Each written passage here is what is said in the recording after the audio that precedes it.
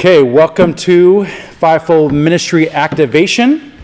So far we have learned about the office of the apostle, which is represented by the thumb, brings strength, puts the team together. It's all about making sure that a church is founded and centered upon Jesus Christ and remains that way. Last week, Les Tomlinson brought the prophet, the pointing finger, really helps bring identity to individuals and helps us know as a church where we're going, as a region, as a nation, and beyond. And we got a lot of great prophetic protocol, how prophetic should be seen going forth, and I learned a lot last week. It was excellent. Good. Remember, we are the fivefold gifts are for the office of these different roles. They all come from Christ. Their purpose is to equip the saints for the work of the ministry. So when you have an apostle, prophet, evangelist, pastor, and teacher pouring into your lives, you should expect to grow up in full maturity and in proper balance so you can really do ministry well. A lot of people are in extremes because they only receive from very few of those giftings. But my heart and my prayer, I believe this house is called to be a fivefold house, where the people that come to this house will be raised up in all the giftings so that you can serve on your job and in your home and in your neighborhood well, because you're apostolic, prophetic, evangelistic, pastoral, and you can teach all those things together as needed. So tonight is the middle finger, which extends the furthest, as we know, which is all about outreach, all about winning souls. And this, as we've learned, is not just for the gift of evangelists to do, it's the whole church. Every believer is called to do the work of an evangelist. The evangelist equips the church to do evangelism. So we have tonight special guest. Hopefully more of the students will get here, because the word evangelist scares everybody. And our evangelist tonight is scary, right? No. Most of you don't know Craig. He's going to explain more of his ministry. I know he's been in ministry for 35 years. Did I get it right? Whatever, yeah. Something like that. He's from Long Beach Island. He's not that far away. Good friends with Walt Healy, knows him real well. And he's very close to John Kelly. Apostle John Kelly is going to be here in May. They know each other from childhood all the way through. So he's going to explain all about his ministry and all about the ministry of evangelists and evangelism. So just welcome Craig Faisler. What time do I We'll go to 7:20, take a break. Go get a little snacks. And Okay. then start again at 7:30. Good evening. Thanks for being here. I'm Craig. Who am I? Faisler. That's the Greek. One's the Hebrew. You know. So I just keep the mic. Maybe it's not even on. Maybe it's here. Whatever. Yeah, I don't even need it. Sure. I don't want to spend a lot of time on intro. I got saved in 1981. My wife was getting ready to leave me. She'd had enough. And I wasn't a very nice guy. And I called up John Kelly, who I knew since I was age 11. So out of all the big guns that Kelly rolls with, the one accolade that I have is I've known him longer than anybody. So I knew John when he was about 18. He was a big stomping guy, and I was a little kid delivering papers at night. But John and I, our paths kept crossing. And to make a long story short, Kelly led me to Christ. Jesus started to appear to me in dreams and visions. I've heard his audible voice in our bedroom, and things started to change. And my wife and I are, in a few months, getting ready to celebrate our 43rd wedding anniversary. And you know, you can read between the lines. I still chase her around the house. And if we're together, she doesn't like this very much, but if they say, do you have any children? And I always say 3 so far. my wife looks at me like, when's this guy going to get a grip on things? But anyway, so I got saved, and the whole gospel message, I was overwhelmed with the fact that I had truth. And that just blew me away. And I would say to my pastor, Ed Mannering, I don't know if you know Ed, John once said he wishes he had 100 Ed Mannerings. But I would say to my pastor multiple times a week, Ed, this is really serious business we have here, the gospel. And he would say, I know, Craig, I know, Craig, I know, Craig. And by the grace of God, I still feel like that today. As we get started tonight, could I just have one volunteer? Not everybody, okay, please. But if I could just have one volunteer stand up and boldly proclaim the Great Commission. Not everybody. Not everybody, please. Just one person. Not everyone. Would anyone? If we don't do it here, we'll never do it out there. We are family here. Come on, somebody stand up. David was here, he would be doing it. Come on. Who? One of our students. Oh, okay. Come on. Now, I had to have somebody stand up and boldly proclaim the gospel. Okay, here we go. Man up. We're telling the world about Jesus. Go into all the world. Tell all the world about Jesus, what He's done for us, how He saves us. We're sinners, and when we come to that God. Yeah, well, it's basically it. So let's give him a round of applause, huh? Didn't he do a great job? So Jesus said, go ye into all the world. And the church in America, I don't know if we think Jesus was talking to a Chinese evangelist, go ye, But maybe that's why Paul Youngie Cho went. And he's got a church of over 1 million. Of course, his name now is David Cho. How many people here tonight believe they have truth? Anybody? Eternal truth? Raise your hand, please, if you do. How is it we believe we have truth, but 95% of all Christians have never shared their faith?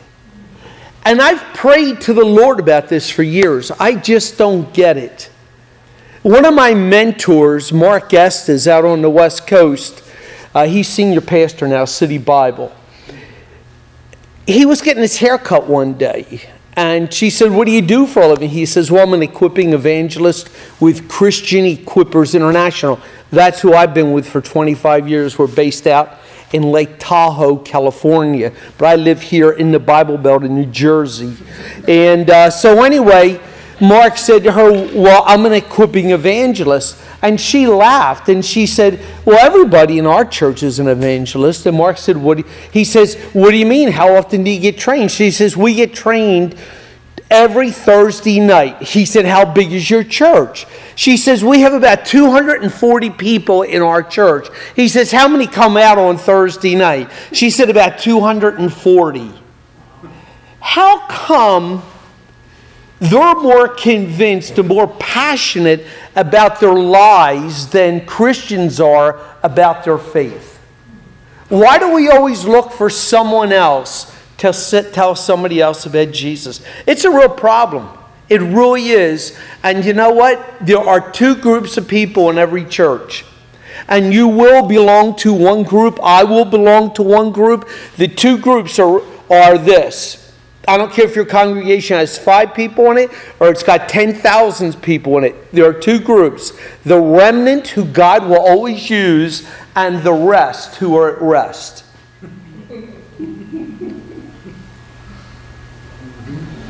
Okay? And this is our life. It's not dress rehearsal. Our life, what we're doing, we are building our legacy of how we'll be remembered. I want you to know that. And I don't want to get into all that because I'm kind of getting off subject matter here.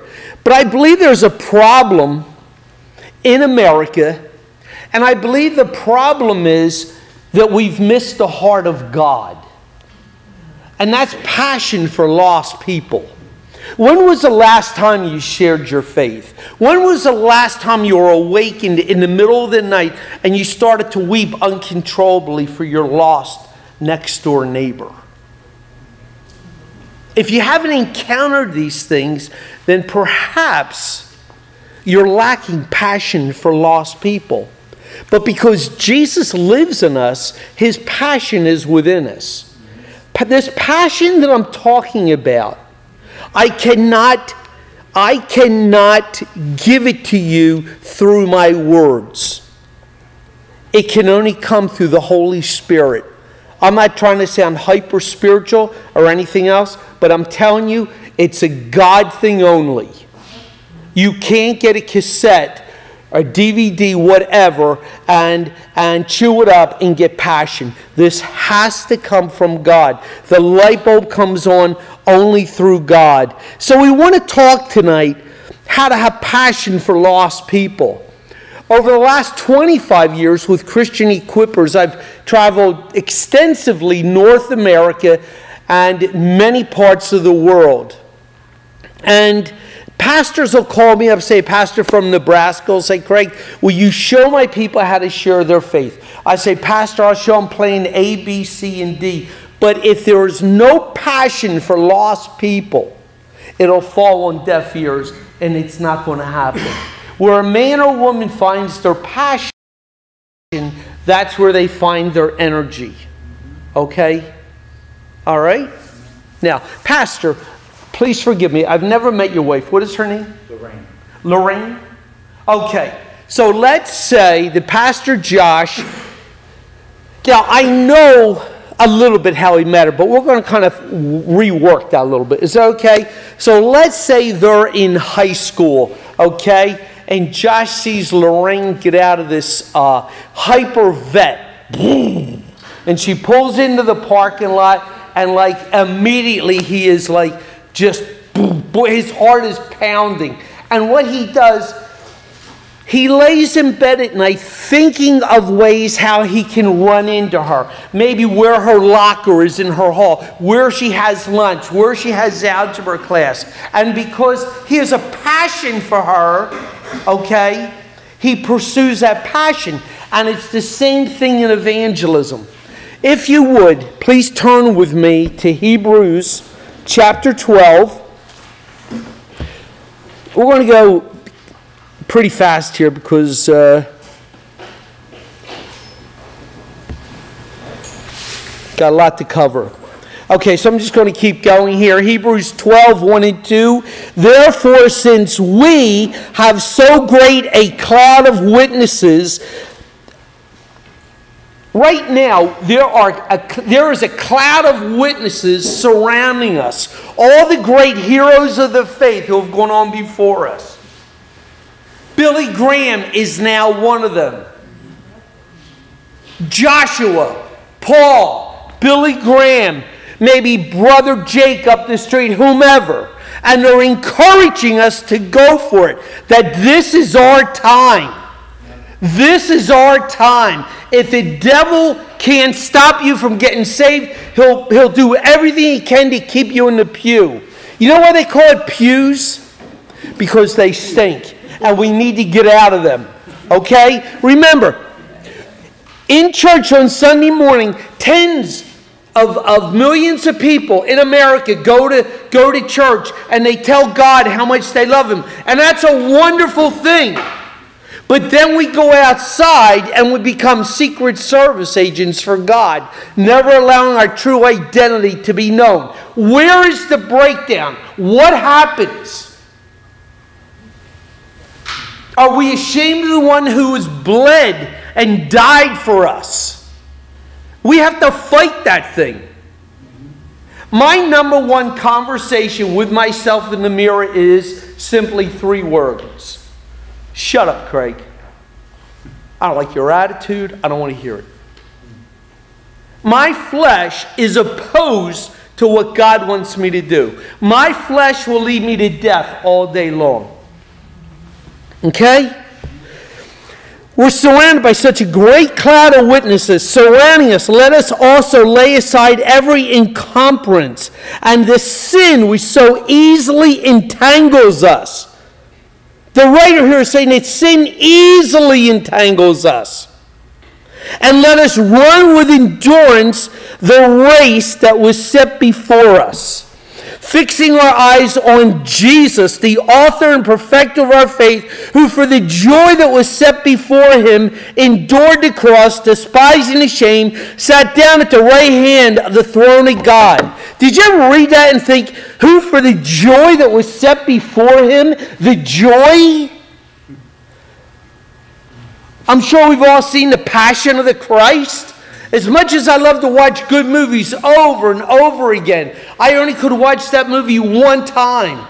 I was physically, emotionally exhausted. I had no tears left. And yet Paul says, who for the joy that was set before him. Do you know what that joy was? That one day he would see our face in heaven. That's that joy. And may we have that same joy that we will look to see others in heaven. I say to the church, I say, what are we going to do when we find out that Jesus was actually telling the truth? And they look at me like, oh, what's he talking about? Of course Jesus is telling the truth. But we don't live like he's telling the truth. I look at the church in America today when I travel, and they look at me like they just had a lobotomy. There's nothing there. It's a blank stare. It's the only thing that the world and the church both hate, evangelism. There's not a plan B. Jesus said, go. Go means go, ye means you. Go ye means go you. Right? That's what it means. So, but the Lord also says, my burden is easy, my yoke is light. It shouldn't be one of these things where the Holy Spirit's got an arm behind our back and I got to go out and evangelize. Okay? We're going to change that with this passion that we're talking about. I want to tell you about a person, real quick, that had passion, who illustrates passion. His name is Bill McKean. He's a marathon runner out in Lake Tahoe. My mentor, Mark Estes, knew him.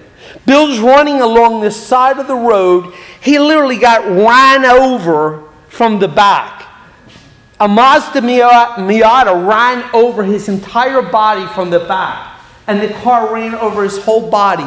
They did not expect him to live. He had crushed lungs, ribs, broken legs. His hip was shattered in 6 places. His right leg was broken in 8 places. They never thought he would ever walk. And after 2 years of squeezing a tennis ball and extreme physical therapy, he was finally able to walk. And somebody from the Sierra Nevada Club came into him. And they said, Bill, we want to give you an invitation. That if you're ever able to, you have an open invitation to run in the 100-mile Sierra Nevada run. I don't even like driving my car 100 miles. So Bill got the invitation, and he had the nurse tack it on the wall. And Bill kept looking at that. And after 2 more years, he was able to get along fairly well. And he said to his wife, he said, I'm going into the Sierra Nevada run. She goes, Bill, you can barely walk. What are you talking about? He goes, no, I'm doing it. I'm doing it. She says, Bill, you're almost dead 4 years ago. It took you 2 years to learn how to walk. He said, I'm doing it. So sure enough, the Sierra Nevada run is not like running around a track 400 times. It's through the creek beds of the Sierra Nevada mountains. It's through the desert, scorpions, snakes, everything else in the middle of the summer. And Mark told me the story that they're out there. ABC A Wide World of Sports is there, and we got Bill McKean here. Bill, 4 years ago, almost died as a car literally ran over him. Bill, tell us about your testimony. So they start telling the testimony, and et cetera, et cetera. Well, now it's time for the race. So the runners are all on their line, and boom! And there's the gun, and they start taking off. And Bill's got this gait, he can barely run. So he's out of sight. The first checkpoint is 25 miles. No Bill McKean. Everybody else has hit the 25-mile point. He comes in. He had fallen. He had twisted his ankle of that leg that he had 8 breaks in. And they said, Bill, listen, good try, but you know what? Maybe in the future. And Bill's like, what are you talking about? I'm not stopping this race. And so he gets in, and again, he goes. And now the gap between everybody else and Bill is extended. He gets to the 50-mile point. He stumbles in. He dislocates his hip. He's laying there in excruciating pain, and they have medical care all along this whole 100-mile route. And they're saying, get that ambulance over here. We got to get McKean to the hospital. He says, I'm not going anywhere. He says, get a couple of nurses. Get my hip back in. So they lay him down on the ground and they get him back in. They duct tape his hip. The first night, everybody's still out there. The second day, people, dribs and drabs, are coming in. Everybody's in except Bill McKean. Everybody. There's no sight of him. His wife and kids are there. They got a trailer. ABC Wide World Sports is there. They got these big halogen lights set up. And everybody's just looking. There's no sign of Bill McKean. All through the night. He's now out in the desert for 2 nights straight. The next morning, Mark is literally watching the TV.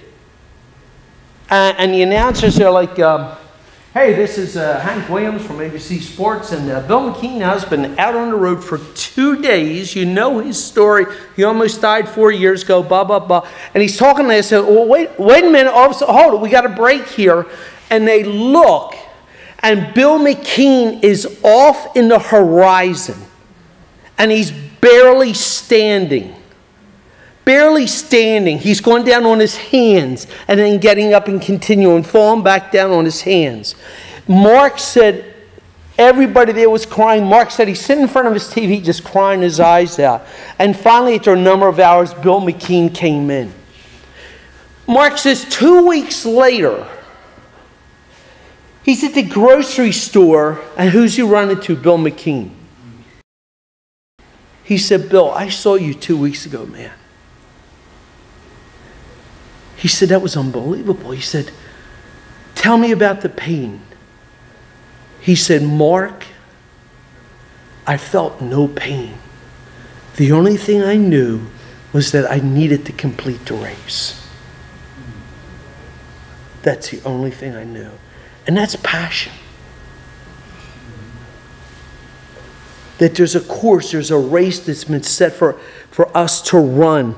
And if we look at Acts chapter 1, verse 3, just turn to real quickly with me if you would.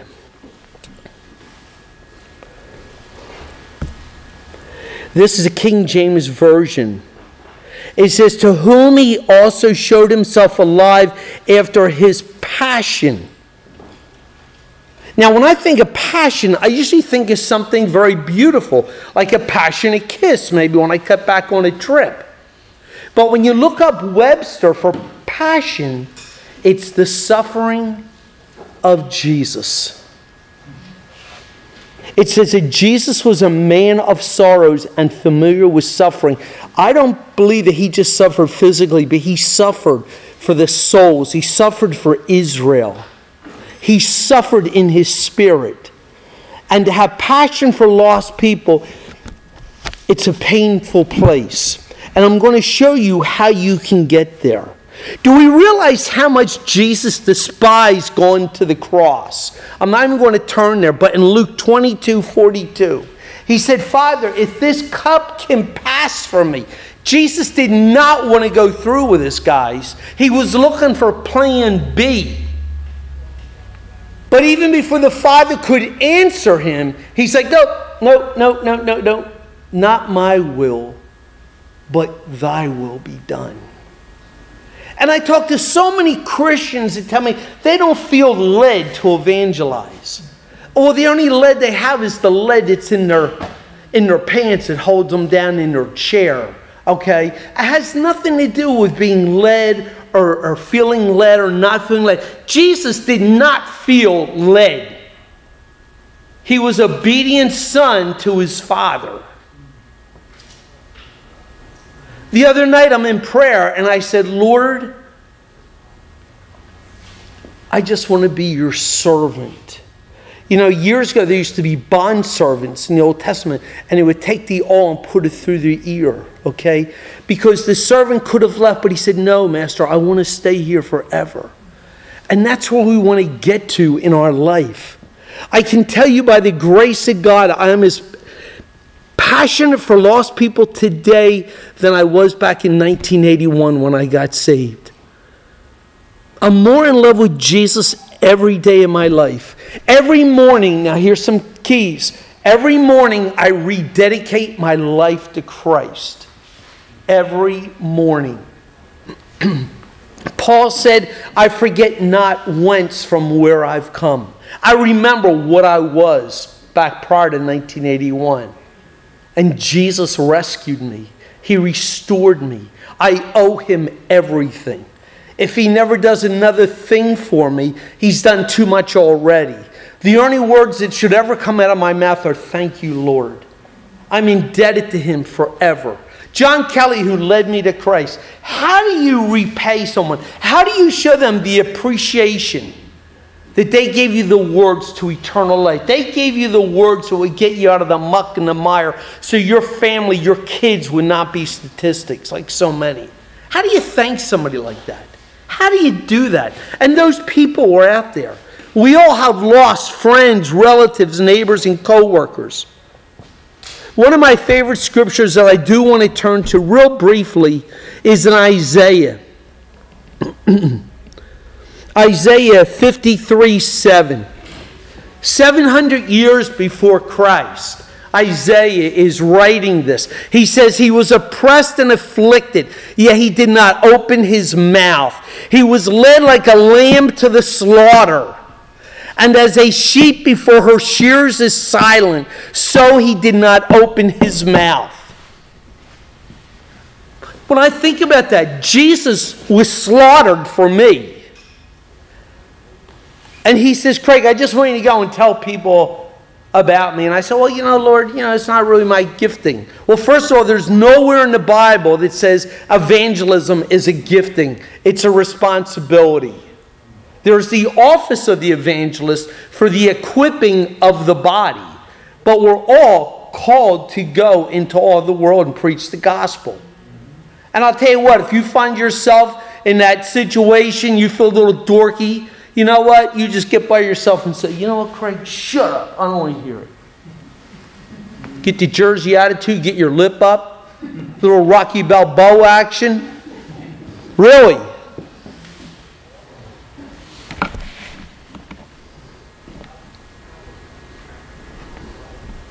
We're led by the Spirit, not by the flesh.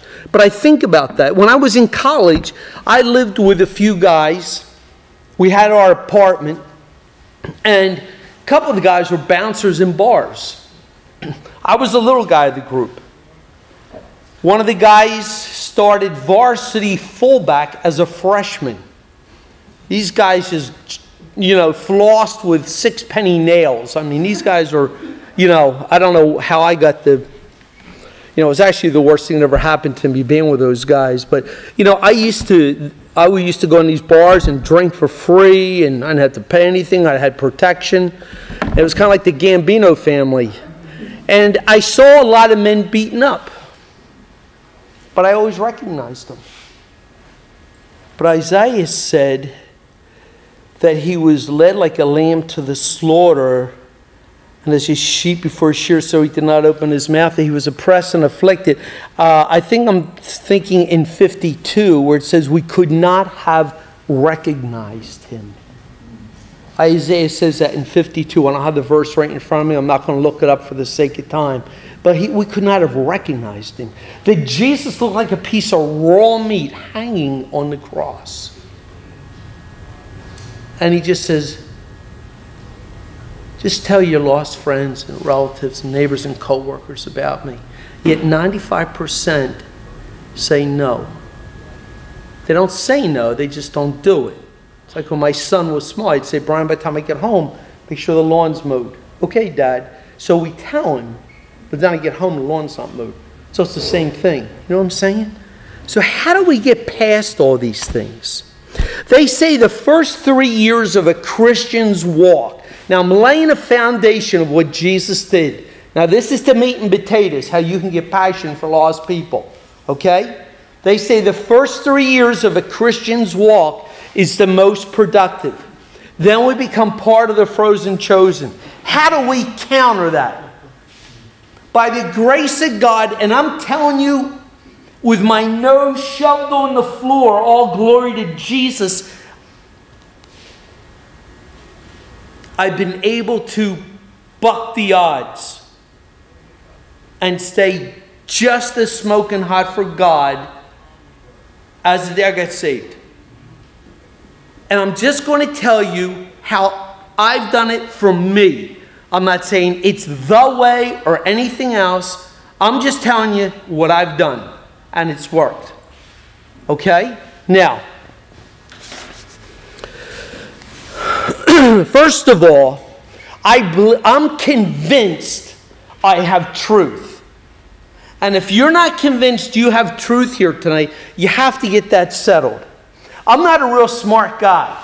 I'm just a meat and potatoes guy. Okay? Josh McDowell wrote a book, More Than a Carpenter. I suggest you get that book. I've had tons of manifestations from age 9. I've had demons manifest where they were under my bed, pounding up where my body was flying through the air. I've seen demons manifest in churches, in public schools. I could tell you tons of demon stories. And I know they're real. And every time in the name of Jesus, I've seen victory. Amen. I had an assistant pastor in Oklahoma one night, full-blown demonic manifestation when I touched his chest. I know that I have truth. Josh McDowell, More Than a Carpenter, chapter 3, Lord, Liar, Lunatic. He puts Jesus on trial. The reader in the place of a jury says he can only be one of 3. We can't very well say he was a prophet, because he never claimed that, although he may have had the attributes of a prophet, a religious leader, a moral person, a teacher, etc., etc., etc. But we can't patronize it and say he was a prophet. Jesus claimed to be the Savior of the world and made no bones about it. So Josh says he can only be one of 3. He's either Lord, who he claims he is, or he's a liar. But if Jesus is a liar, we can't very well say he was a good person if he was outrightly deceiving you and I for our eternal destiny, or he was a lunatic that would put him on the level of a poached egg. So Josh looks at all 3 eloquently. And by far, the greatest probability is that he is who he claims he is. Was he a liar? We don't see any course of this throughout his life. We only see men of hatred turning into men of love, channels of love. We've seen bad go to good. Was he a lunatic? And yet, as he's hanging on the cross, with the sin of the world on his shoulders, he has total sanity of mind, to the point he's even concerned about others. He says, woman, behold your son. John, behold your mother. He doesn't look down on mankind, but he looks up to heaven. He says, Father, forgive them, for they know not what they do.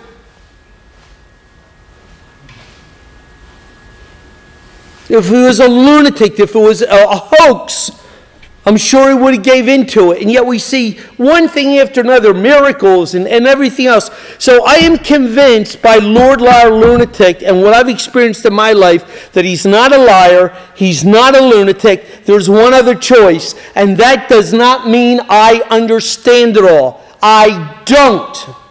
But I don't understand my remote control TV.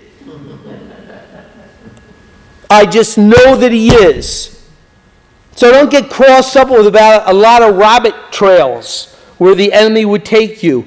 I don't need to know if the earth is 1,000,000 years old or 10,000. If Fred Flintstone ever walked the earth. It doesn't matter. All I know is he is. And that's all I need to know. And through that chapter 3, even more than all the manifestations I've had in my life, I would allow ISIS to cut my head off over chapter 3. It's not a liar, he's not a lunatic. There's only one choice. Okay? Now, I prayed some prayers. This is the meat of how I keep passion for lost people. First is, I'm convinced I have truth. You got to get that set. You need to buy more than a carpenter. Okay? $5.99 a couple. If you need to remortgage the house, whatever you need to do. Have Pastor Josh take a special love offering or something. The other thing is, I have some prayers that I do. And I've been praying this one prayer for 35 years. Remember, I'm not a smart guy. I'm a meat and potatoes guy. But this is simply my prayer. If you don't have a doctorate degree, you probably won't get it. Okay, but write it down, and maybe you can, talk to some guy that's got a doctorate in theology. This is my prayer for 35 years. Lord, I pray that I'm so googly-eyed in love with you that everything else pales in comparison. That's it. Because when I love him the way he deserves to be loved, I'm who I'm called to be. I'm the husband I'm called to be. I'm the father. I'm the friend, the brother. And I'm willing to give my life for anybody in here. When I love him the way I'm called to love. Paul said in Romans 7, no good thing lives in me. So my flesh doesn't correct my flesh. I go to my source and I say, Father, may I be just so googly-eyed in love with you that everything else pales in comparison. I mean, do you really think he's going to say, wow, what a selfish prayer. I'm never going to answer that? No way. Man, he is all over that. He's like, wow, look at my boy. Look at my boy. He just wants to bless me.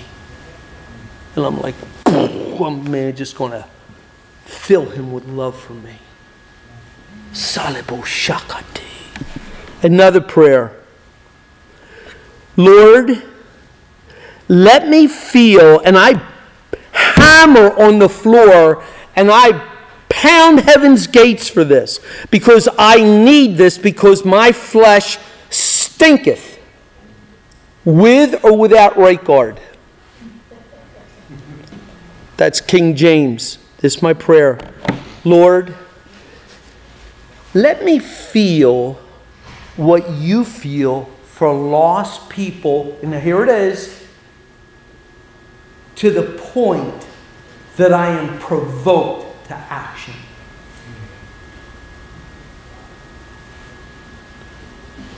Break my heart, God, till I am provoked to action. Then I have a kamikaze prayer. Kamikaze pilots were Japanese pilots that basically gave their lives during World War II. And they would fly into our naval ships. Well, I have a kamikaze prayer. And I say, Lord, I want you to have your perfect will done in my life. Or it could be lost souls. And Lord, when you start to adjust me and change me, and I start to kick and holler and scream, don't listen to me.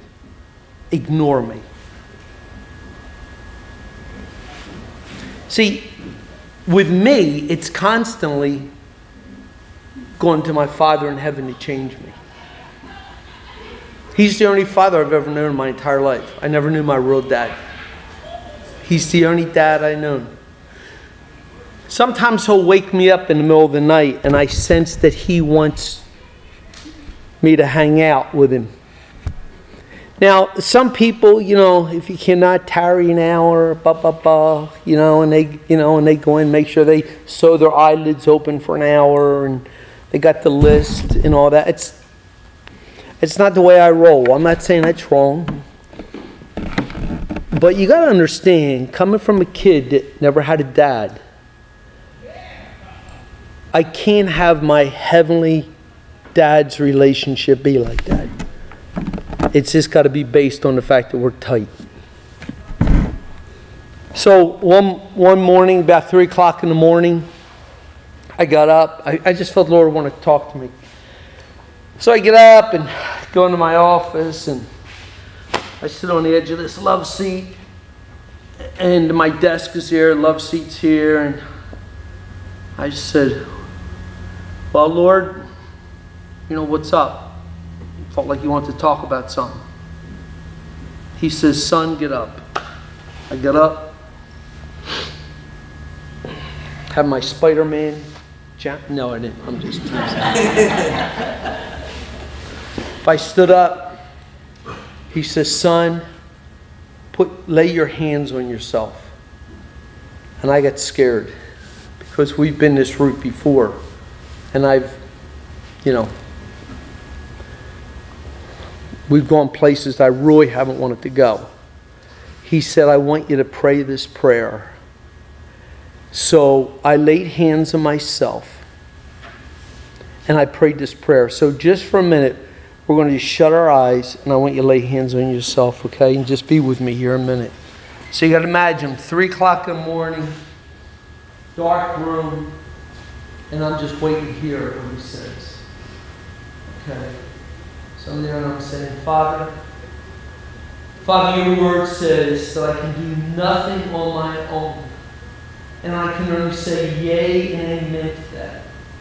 That, Lord, without you, I'm a slave to sin. And yet, Lord, you've come to set captives free. And through you, Lord, I can do all things. And Father, in the name of Jesus, right now, I pray, God, for the light of Christ to come in and invade every cell within my being. Father, you would drive out every bit of darkness, every bit of sin, that I would burn ablaze for you. And Lord, if I say I will not mention you, God, may it be like fire shut up within my bones, God, that I cannot contain. Lord, that I would be as Paul, who says, woe to me if I don't preach the gospel, for I am compelled to preach the gospel. Lord, set me ablaze for you, Lord God. And Lord, don't give me any choice in this. Just set me ablaze for you. Lord, that I would be your trophy and bring you glory, Lord. And I'm standing there and tears are just running down my face. And again, do you really think God's saying, man, what a selfish prayer. I'm never going to answer that. It's like, wow, look at my boy. But they are the words God gave me. See, I can only do this through Him. And you can have passion when you go to your source. Paul says in 1 Corinthians 9:16 that if I preach the gospel, I have nothing to boast about because I'm compelled to do it. And see, that's what's missing in Christians today. There's no passion. There's no drive. Nobody cares about other people. It's like, I'm going to heaven and the rest of my community can go to hell. Yeah. So, because my flesh is still here, I go to my source and I ask Him to change me with those prayers, and He does.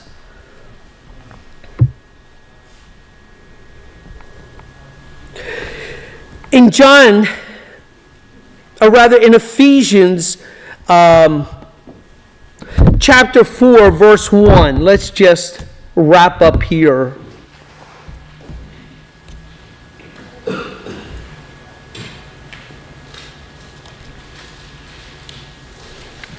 Actually, forgive me.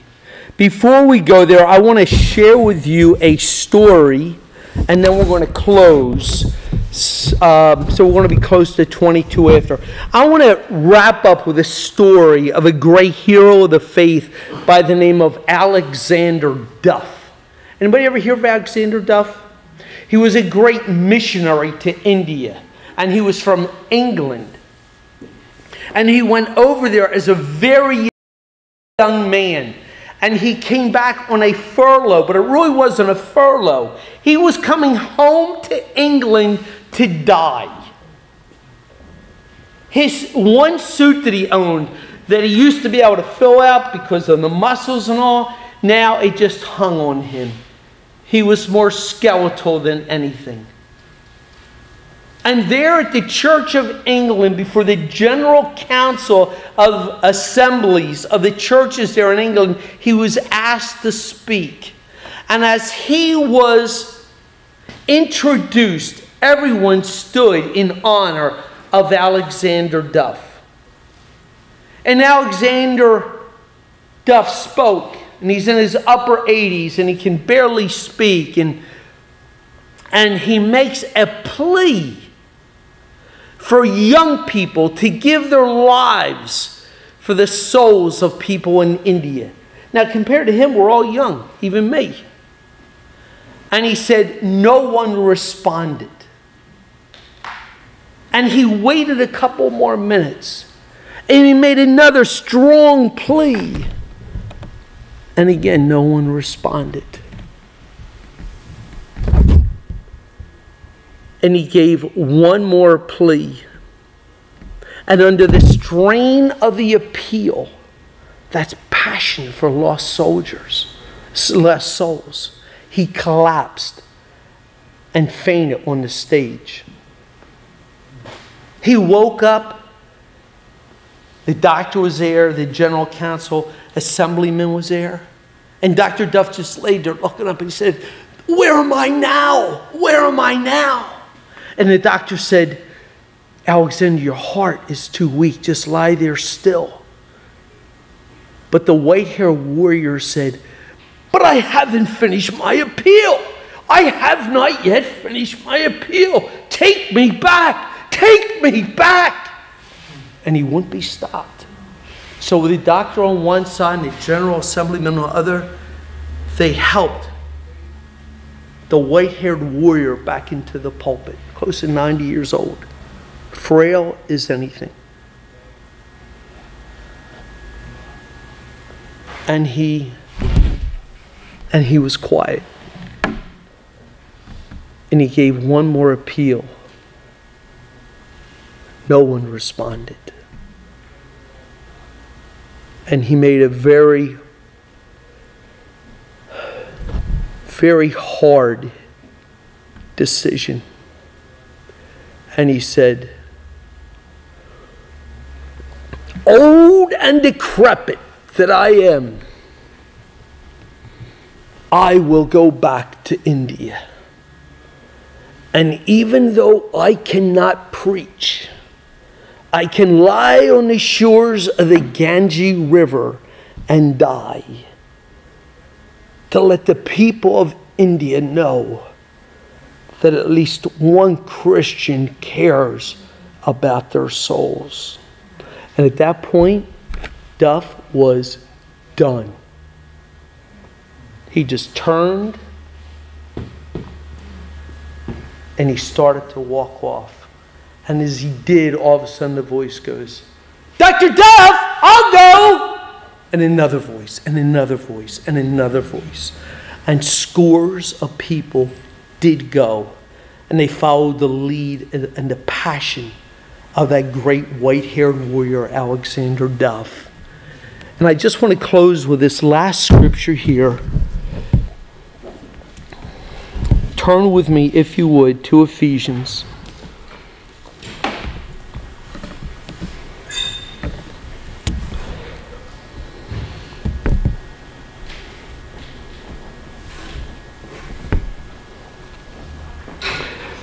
Ephesians chapter 4,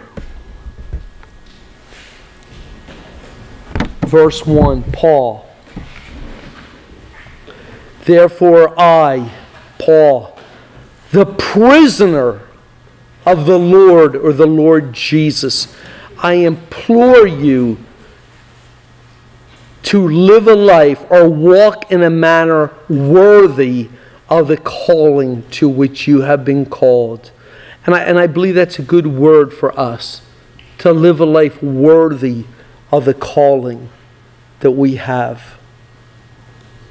Live a life worthy of the calling. Whatever we need, it's His good pleasure to give us the kingdom. We need passion for lost people. We go to Him. We pray these prayers. He will honor them. I am living proof of them. Get convinced that you have truth. What's it say in Daniel? Those who lead many to righteousness will shine like the stars above. I think that's Daniel 12, verse 9. So, Father, in Jesus' name, Lord, we just commit this first session to you. Father, I pray, Lord, that the word spoken has taken root. Lord, I pray, God, that each person here, that their heart was the good soil, Lord, and it would bear much fruit for thy glory. Thank you, Papa. Thank you, Lord. Father, give us this passion for lost people, God. Let us feel what you feel, Lord, to the point that you break our hearts and we are provoked to do something, God. Thank you, Lord. Be a thorn, God, be a thorn in our flesh. Be a thorn, God, for the rest of our lives, Lord, that we never escape the passion, the truth of the gospel of the Lord Jesus. Thank you, Lord.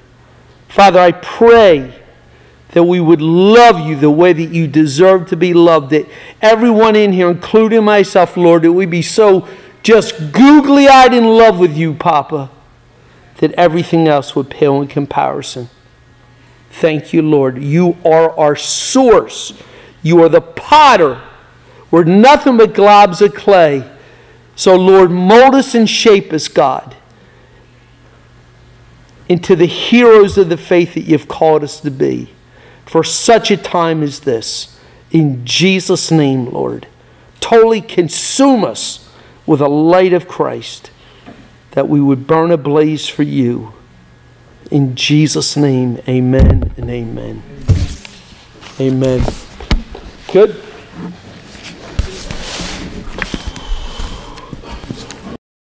What we're going to do, we're going to take a look at a scripture.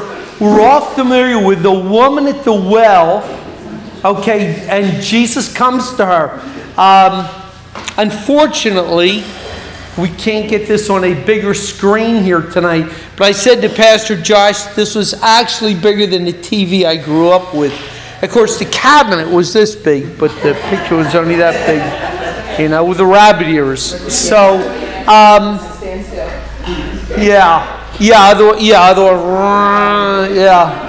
So we're probably going to need to adjust this volume. The audio is more important than the visual on this. So do we need someone up there? Turn out. It's on. Is it on? Nice one. It looks like it's switching the bottom off. The bottom of the picture.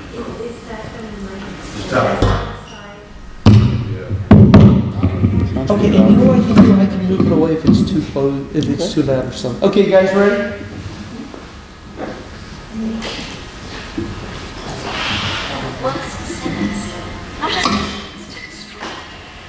Lost sheep he seeks to rescue and restore to his flock.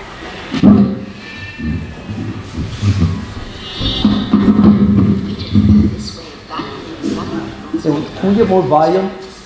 for centuries, passed on his word.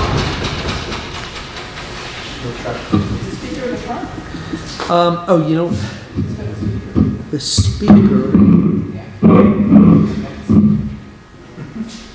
Traditions we found offensive.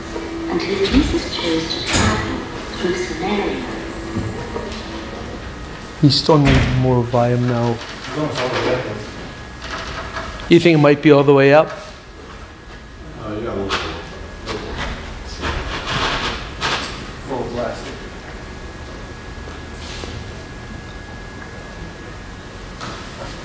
So pretty high. Okay, here we go.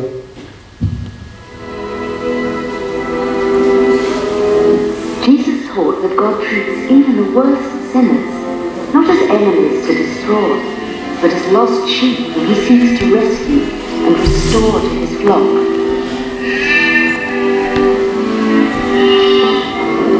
We didn't know this way of valuing and loving people was meant even for those we have despised for centuries, half-breeds with foreign traditions we found offensive, until Jesus chose to travel through Samaria. Who is this woman you're despising? She's a Samaritan. Isn't that enough? Come on, we have to fight through. We don't want people to teach you waking up.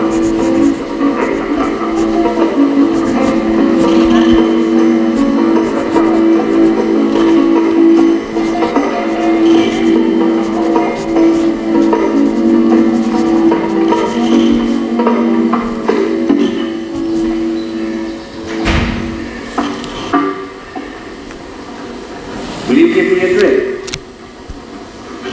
You are a Jew. I am a Samaritan woman. How can you ask me for a drink? If you only knew what God is, and who it is that is asking you for drink, you would ask him, and he would give you life-giving water. Sir, you have nothing to draw water with, and the well is deep. Where would you get that water? It was our ancestor Jacob who gave us this well. He and his children and his flocks all drank from it. You don't claim to be greater than Jacob, do you? Everyone who drinks this water will get thirsty again. But whoever drinks the water I give them will never be thirsty again. The water I give them will become in them a spring, welling up with eternal life. Sir, give me that water. Then I will never be thirsty again, nor will I have to come here to draw water. Go and call your husband and come back. I don't have a husband. You are right when you say you don't have a husband. You have been married to 5 men, and the man you live with now is not really your husband. You have told me the truth. I see you are a prophet, sir. My Samaritan ancestors worshipped God on this mountain. But you Jews say Jerusalem is the place where we should worship God. Believe me, woman, the time will come when you will worship the Father neither on this mountain nor in Jerusalem. You Samaritans do not really know whom you worship. But the time has come, and is already here, when by the power of God's Spirit people will worship the Father as he really is, offering him the pure worship that he wants. God is Spirit, and only by the power of his Spirit can people worship him as he truly is. It's that woman. What is he doing talking to her? Does he know who she is? I know the Messiah will come. And when he does, he will I am he. I am he.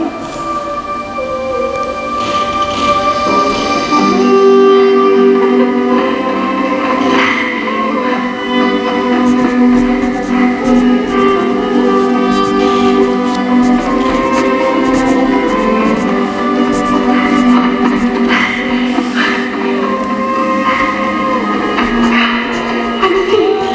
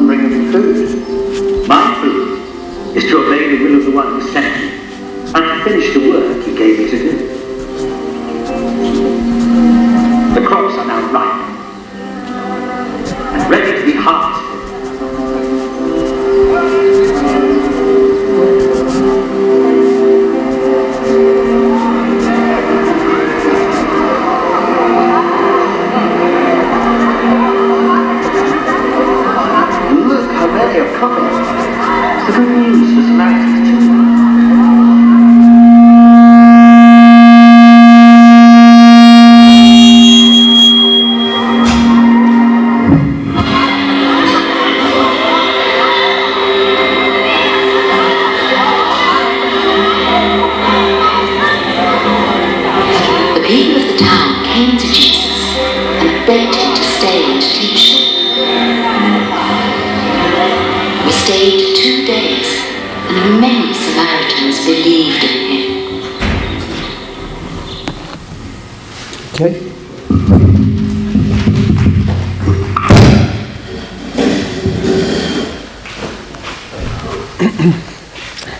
Okay, if you would, please open up to John chapter 4.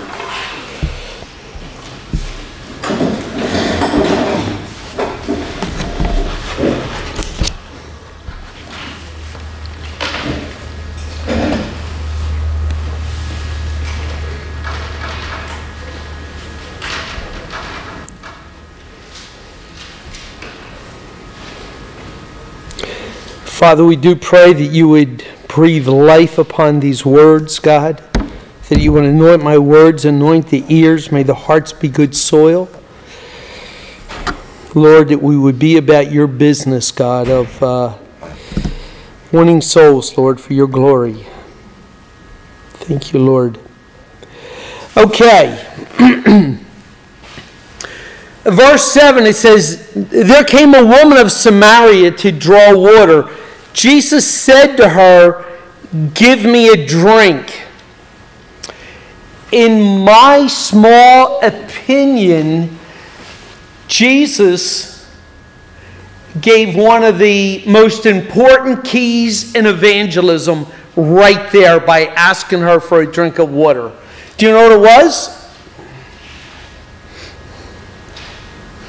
He was intentional. It wasn't about the drink of water. It was about talking to her.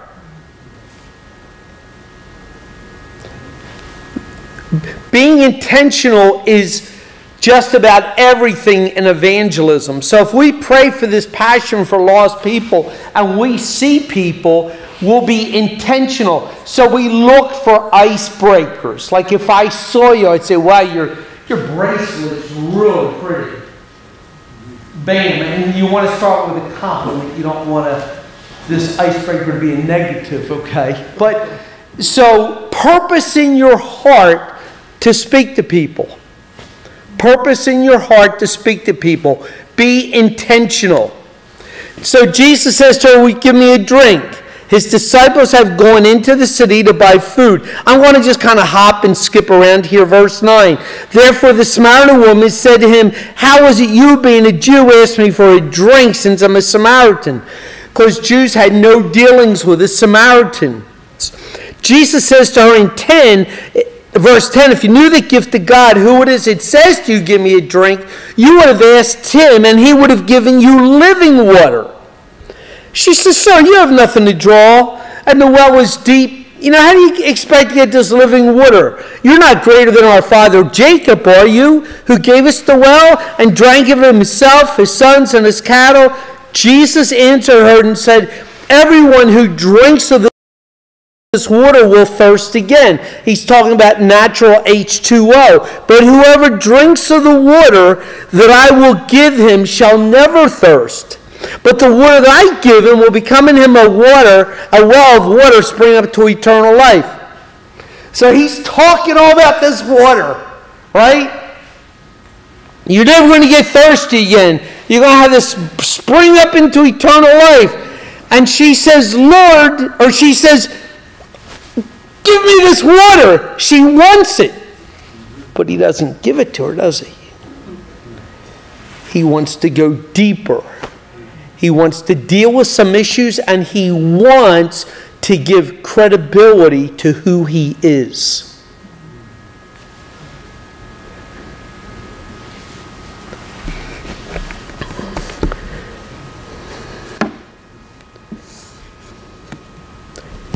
So she says, give me the water. He says to her, go call your husband and come here. Jesus controlled the conversation. Another key in evangelism. He set her up. He knew where he wanted to go. If I saw her with her bracelet, I'm already 3-4 sentences beyond that before I even spoke a single word to her. I know where I want to go with this. When my wife and I are out to dinner, she already knows. Like one time many years ago, we're sitting there getting ready to have dinner, and we're on this lower tier, and there's this upper tier of tables. And this couple came, and I just felt this thing that we're supposed to witness to them. But of course, I feel like that about everybody. And I said, honey, I said, why don't we say grace? And she said, we just, and I'm like, oh yeah, let's say grace. So I gave this Billy Graham type of prayer. You know what I mean? Like A game, took it right to the edge.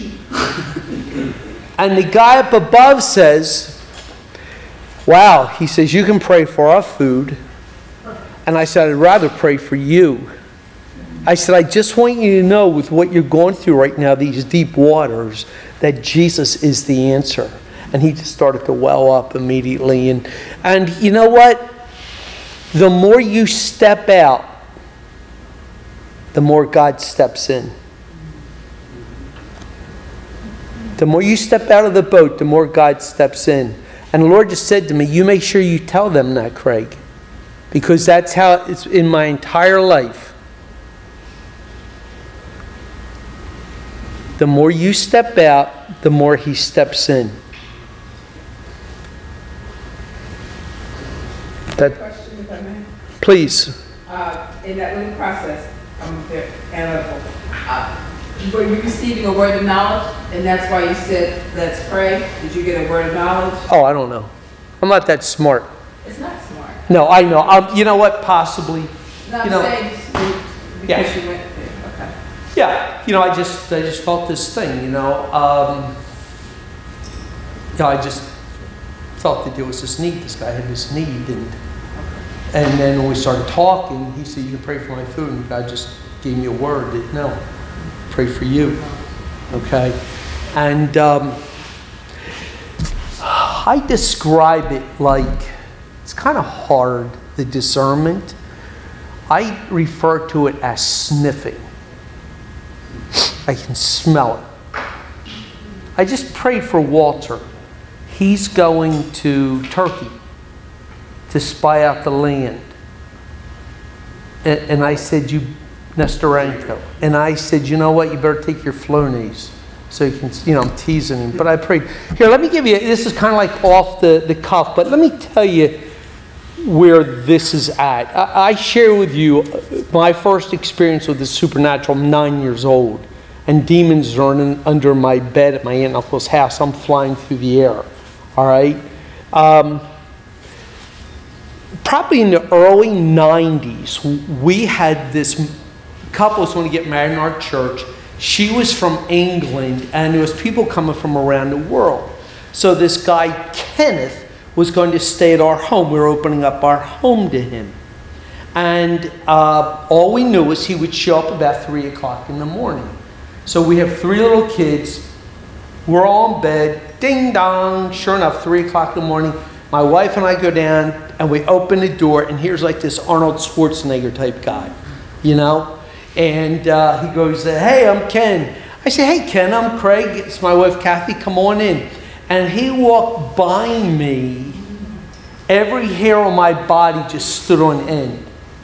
And this is how I describe it. I just smelled a spirit of murder all over this guy.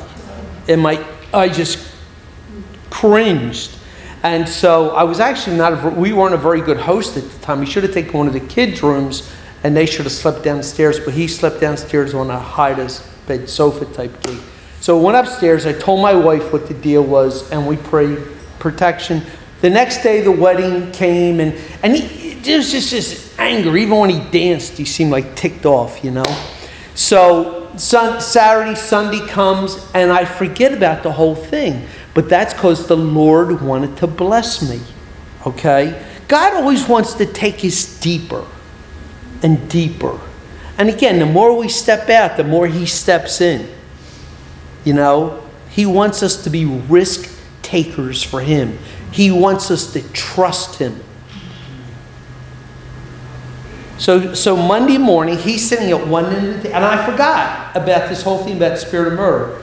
That's because God wanted it like that. He's sitting at the end of the table, I'm sitting at the other end of the kitchen table, and I'm thinking, he's about 20. I just want to pray for this guy. Just pray for him. So he says, Craig, I was wondering if you would pray for me. And I said, you know, I'd really like to pray for you. And so I go over to him, and I said, well, can I pray for you then? And that's him and I in this house, Arnold and myself. Okay? And he says, well, you know, I'm lonely. I'd love to be married. And I'm like, okay, cool. Anything else? He goes, nope, that's it. I said, fine. So I laid my hand on his shoulder. And I prayed a couple words. And the Lord very softly said, that's not it. And I just stopped. And I said, Ken, are you sure there's nothing else? He said, nope. And I'm like thinking, you know, you're real jigat. You know what I mean? He got a hole in his head, not hearing clearly. So I start praying again. Just Father, and I start praying for his wife. But a couple words come out. And again, the Lord says, that's not it. So I stopped and I said, are you sure there's nothing else? He goes, nope. And I'm like, you know. So I laid my hand on his shoulder and I said, and I don't even get a word out. And the Lord has like this Bose surround sound system with a subwoofer in my hand. And he just blasted through me. And he says, that's not it. And so even before I get a word out, I just stopped and said, that's not it, Ken. There's something else. Now I'm direct and I'm telling him. And he said to me, well, there is one thing. And I said, what? And this is what he did. He went, and he looked away. I thought, oh my gosh, this is huge. Because he broke the eye contact. And I thought, oh my gosh. I said, what is it? He said, and again, Arnold's here. I'm the old guy here. You know what I mean? And he says, at times I feel like strangling people. And now all of a sudden, rewind back when he came in the house, and I remembered it. And I said, have you felt that lately? Oh, this is verbatim. And he says, yes, right now. That's what he said to me. And you know what? At the time, God will meet you right where you're at. Not an ounce of fear. Okay? Not an ounce of... Somehow there was a puddle on the floor. But no, I'm kidding. But no, I'm serious. There was not an ounce of fear. He said, yes, right now. And I said to him with authority, I said, I would expect it because we uncovered something here. And we're going to deal with it right now. So I laid my hands on him before he laid them on me. And, you know, I prayed over him and gave him a book, Weapons of Our Warfare, and I got him out of Dodge quick. But that just, and it was like the guy at the table, I just felt something. One time I was in a church down in Florida, a big church, and so the greeter guy takes me in the back room, and there's the pastor, like 9, 10 elders, and they say, here, Craig, have a seat. And pastor says, all right, Craig Faisler, Christian Equippers, Craig's not going to be with us a few days, blah, blah, blah. And brothers, we want to pray for him right now. And he said to me, he said, do you mind if I lay my hand on your shoulder? And I thought, what a peculiar thing to ask me. We're brothers. Now maybe I only thought that because God had me think it, but when he touched me, a spirit of homosexuality shot right in me from him. And sure enough, as the days went on, he wanted prayer for his marriage. And so we need to understand that when we step out of the boat, expect the Holy Spirit to show up. And you listen to that. You listen to that. Okay? And the more you do that, the more familiar you'll be with what he's saying to you. Okay? So Jesus says, go call your husband. And the woman says, I have no husband. And she said, yeah, you're right. You've had 5, and the jerker you're with now, he's not your husband either. And she says, oh, well, I see you're a prophet. So again, the gifts are coming out now. And he goes on and on and on and on. And verse 24, God is spirit, and those who worship him must worship in spirit and truth. The woman said to him, I know that Messiah is coming, called the Christ, and when that one comes, he will declare all things to us. Jesus said to her, imagine when Jesus looks at you, he looks through you. How do we even stand in his presence? I mean, it'll be like phenomenal. He said, I who speak to you am he. At that point, the disciples come. They're amazed that he was speaking with her. And they go on and on. The woman leaves the water pot, goes into the city, and said to the men, come see a man who told me all the things I've done. Is this not the Christ? And it goes on to say, meanwhile, the disciples were urging him, Rabbi, eat. Okay, and he says, I have food to eat you know nothing about. Disciples were saying to one another, no one brought him anything to eat today. Jesus said, my food is to do his will. And they go on and on. She comes out from the city. Many of the Samaritans believed in him because of the word of the woman who testified. He told me all the things that I've ever done. So check this out. The disciples are in the town. They're stopping at the Burger King or whatever, right? They come back, they got the fries, the chocolate, the whole deal. They say, hey, Lord, you want something to eat? She goes back into the same town, crosses the same paths with the same people. And how many times we walk by people who are open? And when we start doing this, you're going to be walking in the towns that Christians have walked by these people 1,000 times. But because we're purposing in our heart, because God's going to start leading us by his Holy Spirit, you're going to pick up on things, because there are just a world of hurting people out there. And she becomes the evangelist.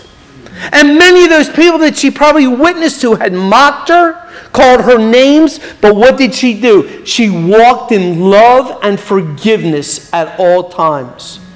And we must always walk in love and forgiveness, realizing, just like Jesus on the cross, Father, forgive them, they know not what they do. They're blinded. My goodness, you want to see the reality of that scripture? Look at the world we live in today. There's such a harvest out there. She literally becomes the evangelist. She's not even one of the guys that is hanging out with Jesus. Yet she becomes the evangelist. And his guys, what are they thinking? Just cardinal stuff, getting their food. Okay? So, let's talk about some things here while we have time. I want to talk about fear and rejection.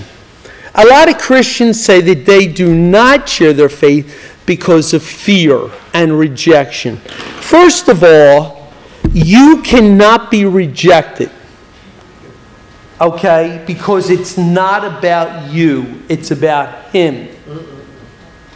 They're not rejecting you, they're rejecting him, okay? All we are is the UPS delivery guy.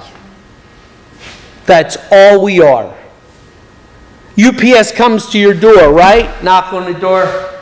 Oh, Henry, I've got a package for you. Yeah, I'm not interested. Okay. Yeah, and he just moves on to somebody who else is. He doesn't feel rejected.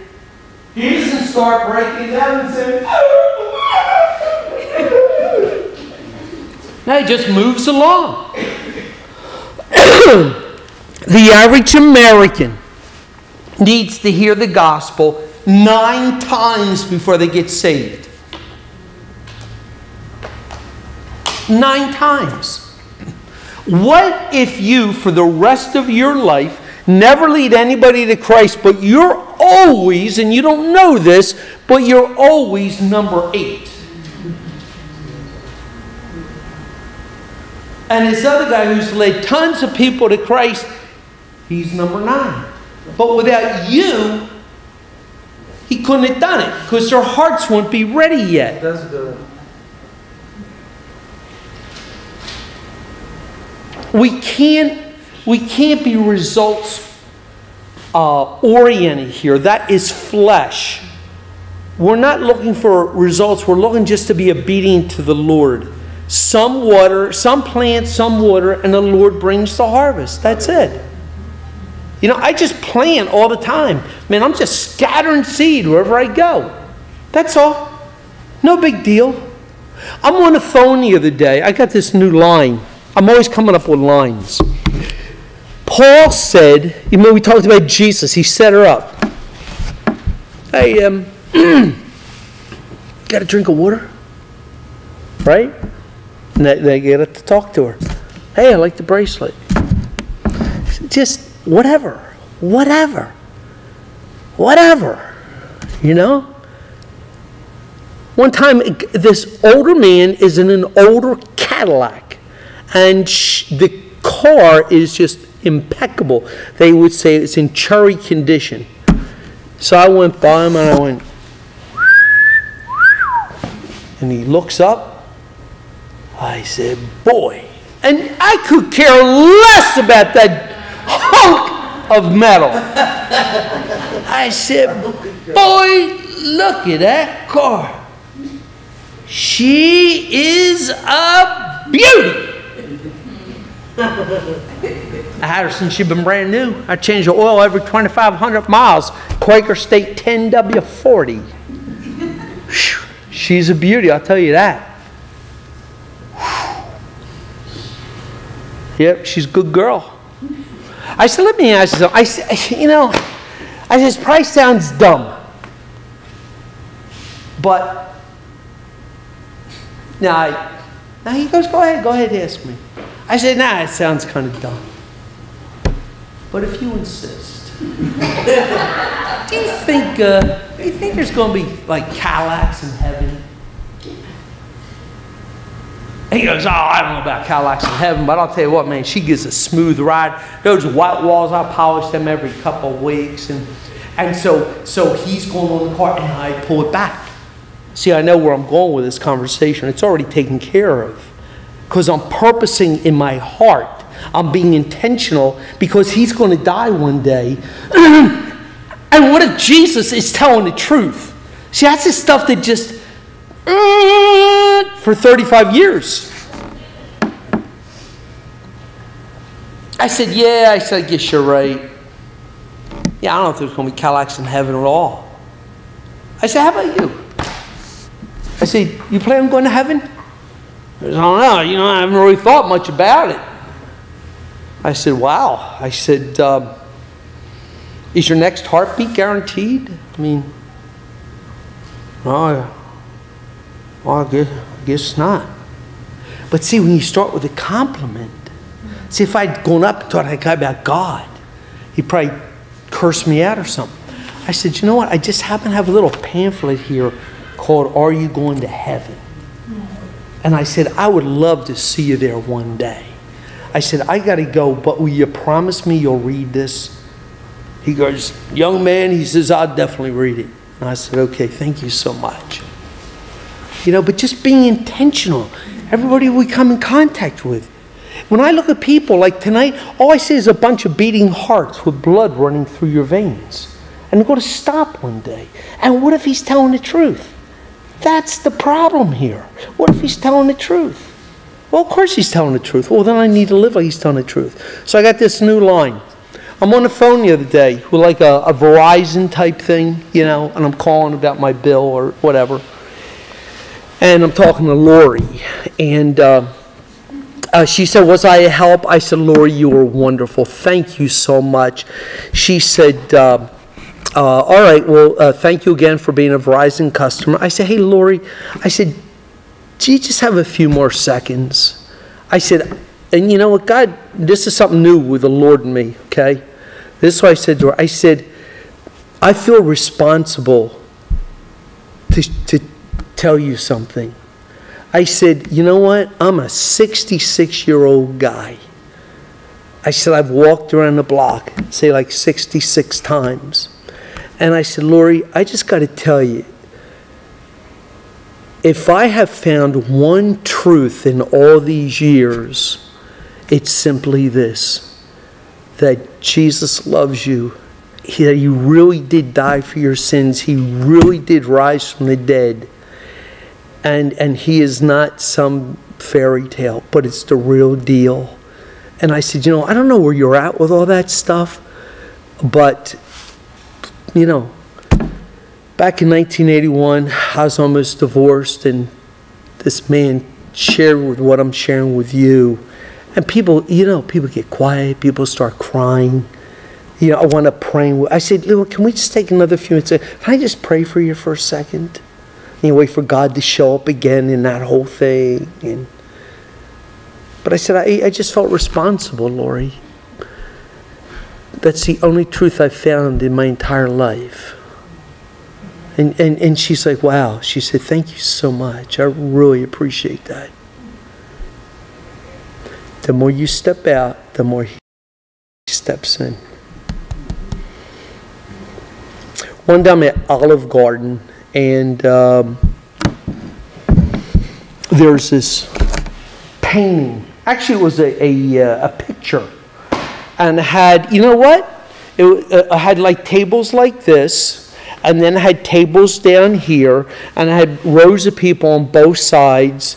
And they were all the ladies were dressed so eloquently, and the men had these big puffy shirts with these big flowery type ties, and these big cigars and brandy sniffers, and exactly, just like you're doing right there. Exactly. That's it. I think you were the third table over with that blonde-haired guy, Daniel Craig, James Bond, that guy. And so anyway, but this picture's over 100 years old. Do you want a refill on that, by the way? And so it's over 100 years old. And so I'm just there looking at it, and this young hostess comes over, this young kid. Of course, everybody's a kid now. A buddy of mine, we were talking about that on Saturday. Everybody's a kid, you know. And so this young girl comes over. She's like 18, 19-year-old girl, you know. And she said, sir, can I help you? And I said, you know, and I'm looking at her like, you know, like I'm really into this, you know. And I'm like, I said, you know, I'm just looking at this photograph here. And you get the right stance, you know. Paul said, I become all things to all men. See, he's setting people up all the time. Jesus is setting people up all the time. And I said, you know, and we gave that same descriptive thing. And I said, you know, what do you think they all have in common? And she said, you know, sir, I don't know. Oh, I know. She said, they're all dead. And I said, you're right. And I said, I wonder how many of them got to heaven.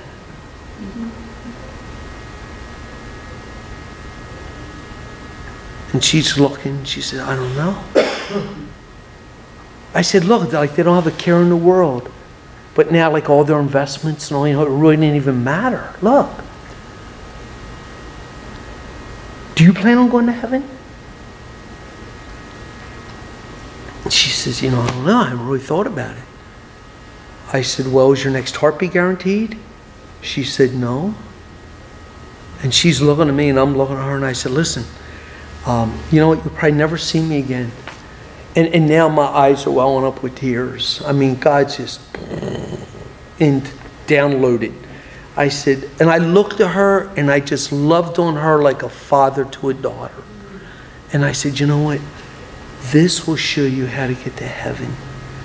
And I said, I just give this to you because I care about you. That's it. And she could see the tears in my eyes. And she looked at me and she said, sir, thank you so very much. And I went out in the car, and my pastor friend was out there. And I just started to weep, really deep. And I said, you know, Bob, I said, what else do we have to do except share the gospel? Because what if he's telling the truth? And eternity's a long time. And he is telling the truth.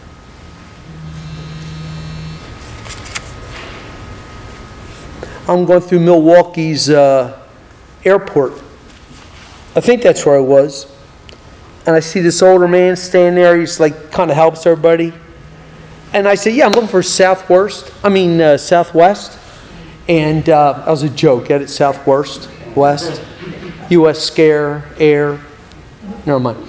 So anyway, I said, yeah, I'm looking for the Concorde for Southwest. You know where it's at? Yeah, right down there. He says, I said, okay, thank you so much. God bless you. He says, you got your boarding pass? I do. I said, do you have yours?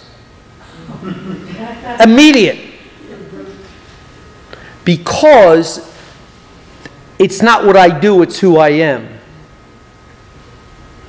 And if you start doing this, it's automatic. Like my buddy has 6 black belts. One day I grabbed his wrist. He put me in a hold and threw me like in 1 second. He's like, yo, Faz, I'm sorry. It's like I didn't even think about it. It's automatic. And that's how this is. He says, you got your boarding pass? I said, I do. Do you? He says, I'm not going anywhere. I said, sure you are. Are your bags packed? And he's looking at me now like I'm from Mars. I said, man, you're getting ready for a trip, just like everybody in here. But not the trip they think they're taking. I said, we're all planning on a trip to enter eternity. You got your boarding pass? You going to heaven? So if you stood before the Lord God Almighty, he said, and I looked at his name tag, Ralph, why should I let you into my kingdom? What would you say? And he's like, this guy's just been hit by like 4 jabs. He never saw any of them coming. But it's because he's probably going to enter eternity one day. And, we got to deal with that. All right? Fear, rejection, they're all based on pride, the original sin. Okay? Let me give you what fear stands for in an acrostic pattern. False evidence appearing real. Don't listen to it. God hasn't given me a spirit of fear, but a love, a power, sound mind, or self-discipline. Okay? Loving on. These tracks are phenomenal. You know what? I don't know if I have enough for everybody, but everybody can take one and just pass them around if you want one. That's through our ministry. 2-question test. Are you going to heaven? It's like the bottom line. They're really awesome. But just loving on people, loving on next door neighbors. Like your next. Anybody here have a next door neighbor? Yes. Where you at, brother? North of the Arctic Circle? Or no, I'm teasing you. All right. Did you ever see that show on Netflix, North of the Arctic Circle? It's like 300 miles away from anybody. Well, you know what? Go home and bake your next door neighbor some blueberry muffins. Let's say what's your first name? Trisha. I do that. No, I don't. Okay, but let's say you're Trisha and your next door neighbor is Mark. So you go over, you ring her your bell, ding, ding, dong, and you've always had this long distance. Hey girl, how you doing? But you never even come over on the properties. That's how it is today. Like when I grew up, we walked in each other's houses. So just, And so anyway, so you go over to Marge and just say, hey, Marge, how you doing? Hey, listen, I baked these for you. And she said, well, what'd you do that for? Oh, I was just thinking of you. And then she said, Marge, I gotta go. I'll catch you later. She says, okay, thanks a lot. And she shuts the door. It's not about the blueberry muffins. Teresa's thinking. You guys, you got a friend that likes to go bass fishing or something. And it's the same old thing. Hey, what up, bro? Hey, how you doing? Same old thing, no intimacy, no relationship, no nothing. So one day you stop at Dick's Sporting Goods store, you pick him up a bass lure for $5.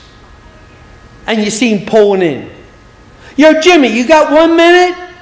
Yeah, hold on. So you take it over to him and say, hey. He said, listen, I know you like to go bass fishing. I picked up this bass lure. I hear you really catch the big ones with it. And he's like, oh, what'd you do that for? I was just thinking about you. Hey, I got to go. Marge has dinner ready. I got to roll, bro. Okay, have a great day. He shuts the door. It's not about the Lord. It's about he cares about me. See, nobody thinks anybody cares about him. And then when there's a men's breakfast, now I have credibility with him, all because of a $5 Faisler. And he's hooked. Get it? Hooked? Okay? Or ladies, if you're going grocery shopping, where do we go grocery shopping around here? Give it up for ShopRite in the house. Ho! Okay, so you get the Tide 2 for 1.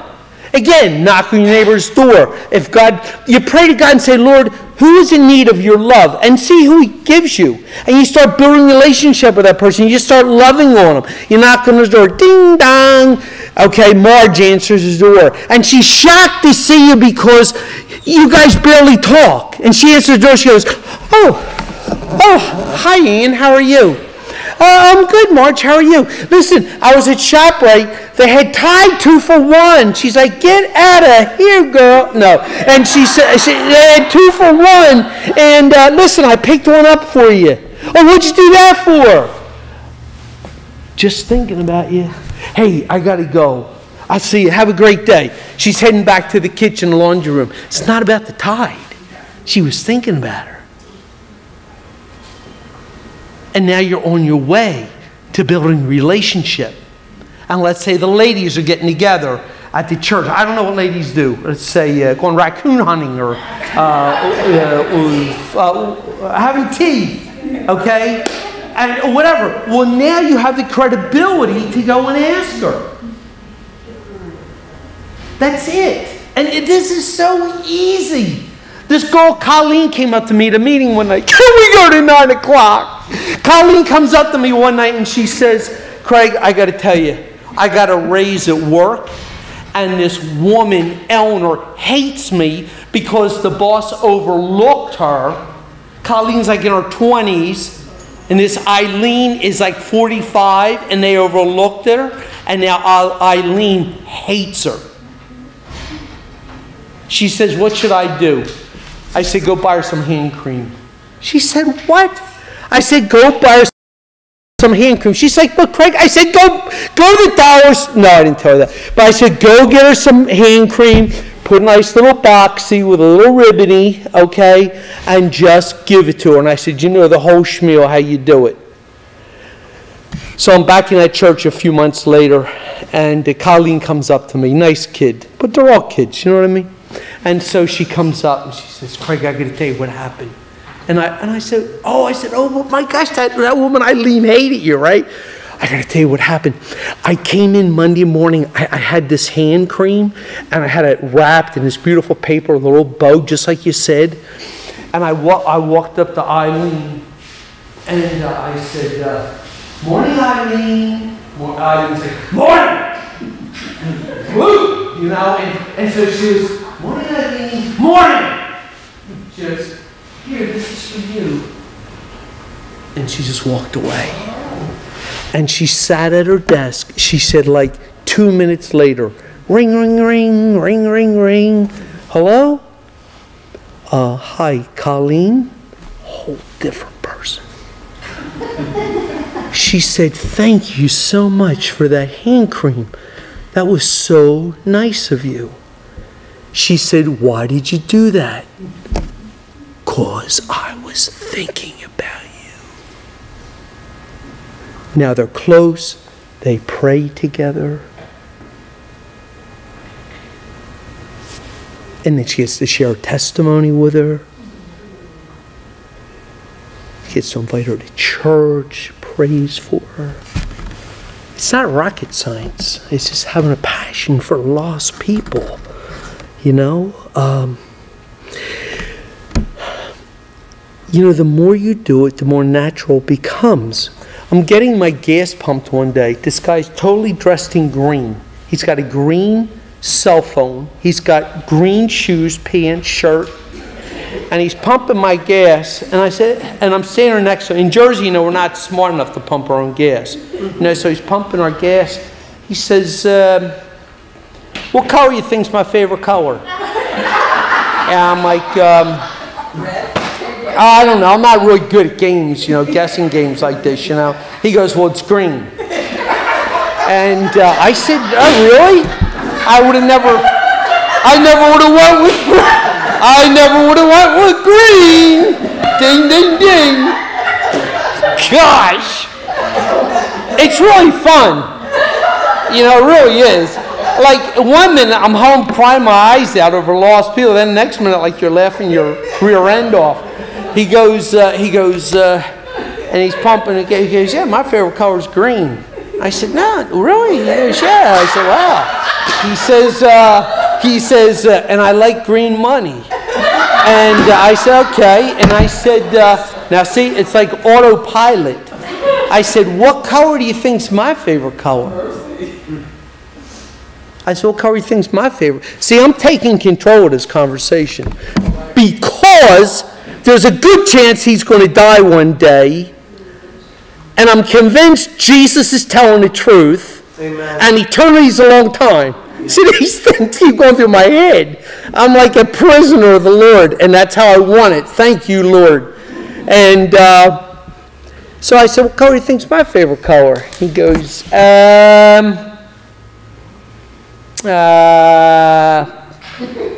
I have blue jeans on. He says, blue? I said, nope. I said, red. I said, do you know what shade of red?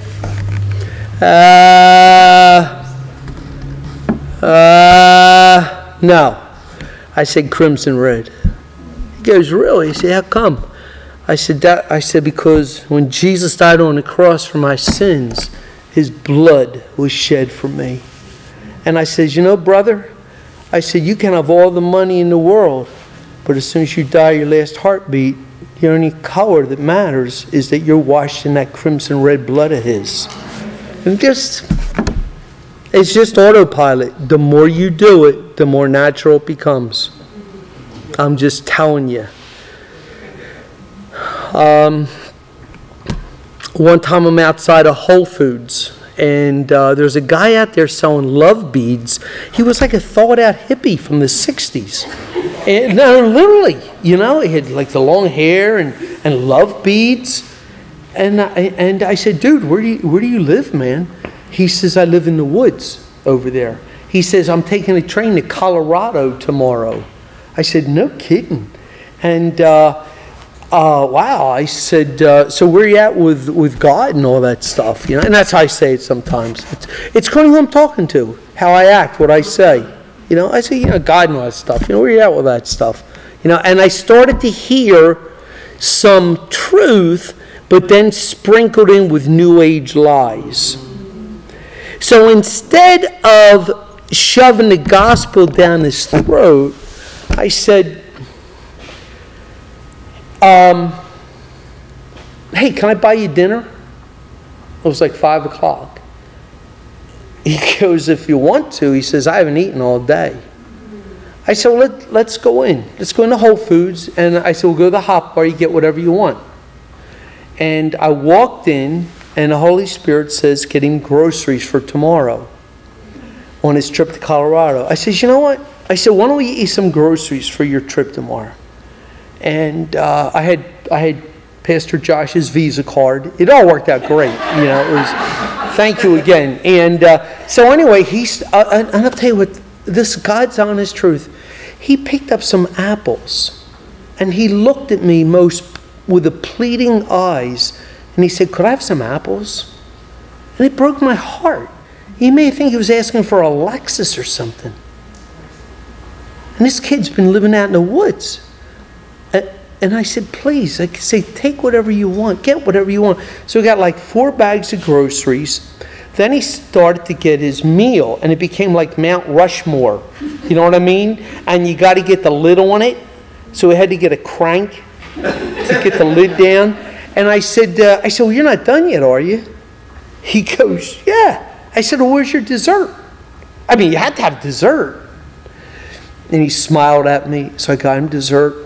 And so we had 4 bags of groceries. I got 2 in each hand. He's got this big platter of food. We're outside. It was in September. I'll never forget it. And we're outside, and I just let him eat. Jesus always met the physical and the emotional needs before the spiritual. So you see a guy laying in the gutter, okay, you don't get down there and say, hey, you know what, buddy, you need to repent because you're going to hell. No, you need to give that guy a cup of coffee and a sandwich and love on him. Really. Jesus was always moved with compassion. He always had mercy. And after he ate, I said to him, do you mind if I just prayed for you a minute? And I'll tell you what, the presence of the Lord just fell. And this kid, 21 years old, I got my hand on his chest, and I'm praying for him. His tears are falling off his cheek onto my hand. You ever had that happen, guys? I'll tell you, that's really a moment when you're praying for a guy, and his tears are just falling on your hands. And he said to me, he said, you know, he said, I got baptized when I was 6 years old. And he said, then I started going on a wrong path. And he said, I've needed somebody to have this conversation with me for a long time. And I said, well, listen, here's my phone number. I said, you call me anytime. And this is what I said, and I listened to the words. I am committed to your success. You have my number. I'm not calling you. But I'm here for you. You need me 3 o'clock in the morning. I am here for you. I'm honored to be linked with you, to help you in any way that I can. God loves you, brother. And I'll tell you what, he gave me a hug. And when I walked away, it was like I just finished a Jenny Craig diet and dropped 30 pounds. I mean, I didn't even feel the asphalt on the parking lot. And there's nothing that compares with that stuff. Nothing. And the last story I'll tell you, we're supposed to end at 8:30, right? Okay, if I can just, kind of one more story. I had so much here and so little time. In 2009, I started to get into the healing side of the gospel. I met Todd White. Anybody know his name? Unbelievable, right? Prayed for 500 people, never saw anybody get healed. Do you know that?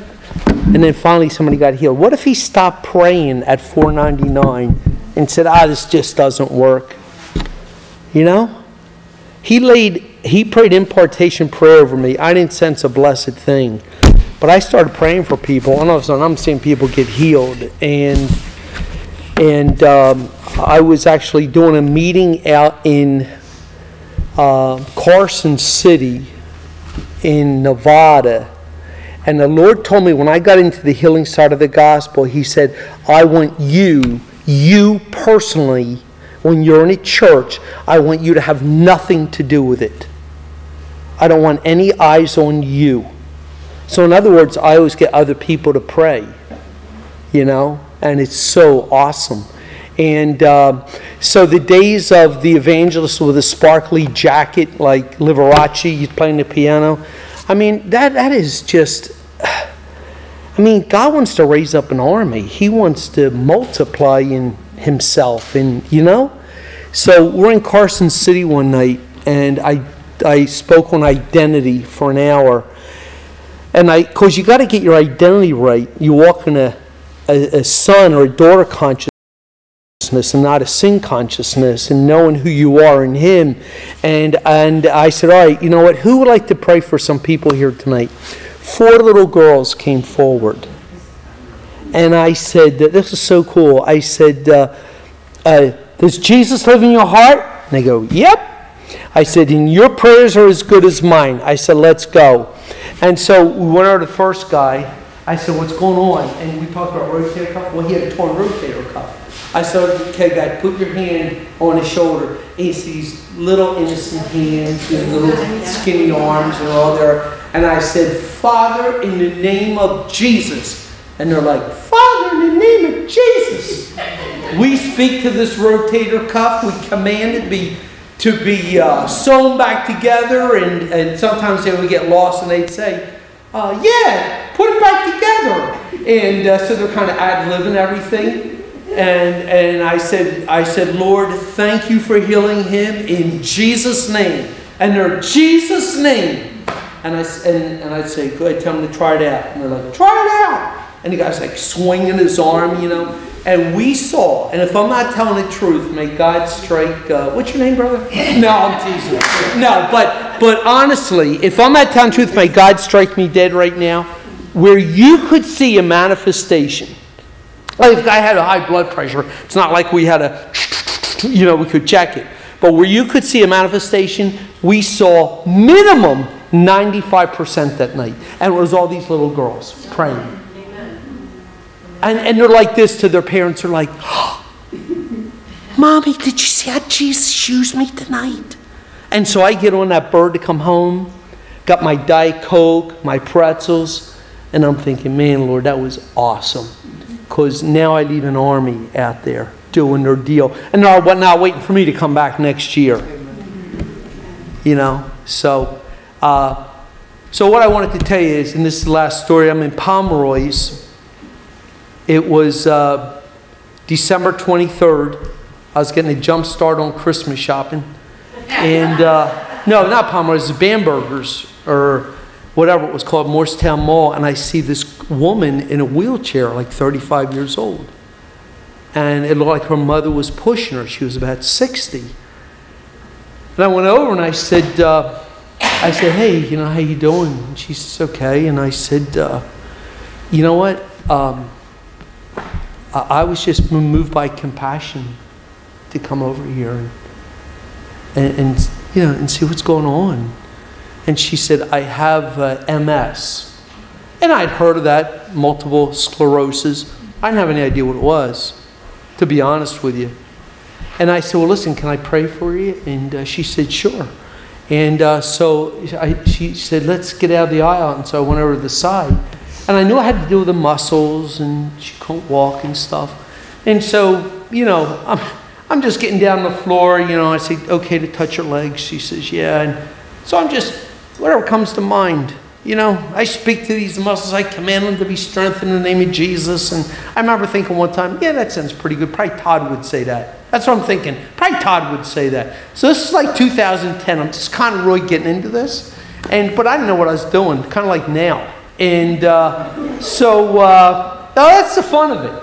You just kind of go for it, because what if he's telling the truth? You know, see, it always gets that whole thing.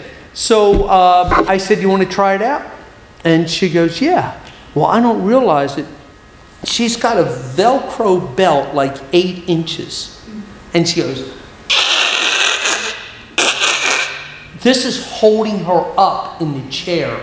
She can't even sit up in a chair. So I get behind her and help her up. Kind of like Acts chapter 3. They helped the lame beggar to his feet. And as they did, see, the lame beggar wasn't healed yet, but as they did, his feet and ankles were strengthened. So I lift her up, and I'm like behind her, just got her there in case she starts falling. And she starts walking. And like her chair is here, she's at the door. And I always ask people, you know, like, what's going on? You know, what do you feel, what do you sense? Sometimes people don't feel anything. And I sit there, like, at the door now. And I'm thinking, we're ready to start from the chair. And I said, what's going on? And she says, I'm walking. She said, I haven't walked like this in 9 years. And so, you know, just do it. Because he who lives in us is the answer to everything that's out there. And so she sat back down, she's crying, I'm prophesying over her. I go outside, tears are running down my cheeks. It's cold, it's dark, it's windy. I feel the coldness of my cheeks. And I said, Lord, thank you so much. I mean, I never expected to ever see anything like this. And he said to me, thank you. And I knew exactly what he meant. Thank you for trusting me. Thank you for being a risk taker. So I'll leave you with that, because I think we're full. We could keep eating. We got a lot to chew on, but it's late. I went over time. Thank you for your graciousness to allow me to do so. So, Father, I just seal up everything you've done tonight, Lord. Not only in their hearts, but my heart, Lord. Totally consume us, Lord. Don't give us a choice in the matter, Lord. That our goal, Lord, would be your trophies to bring you glory and honor. And Lord, right now, I pray for each person here. And I pray, Lord, right now that you will give them the names and faces of people that need your love. Thank you, Papa.